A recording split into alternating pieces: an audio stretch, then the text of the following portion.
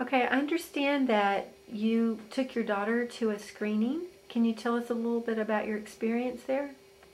Yes, we took our daughter originally to a Little Giant Steps screening, and it was great because it only took a few minutes of our time, and it was fairly inexpensive and a great way to just find out some initial information about Little Giant Steps before going into a full evaluation. What did you learn from the seminar that you attended? In the seminar that followed the screening, we just learned a little more information about Little Giant Steps in general, and we also found out about the results of the screening, and they explained all of those results so we would know what our next steps should be.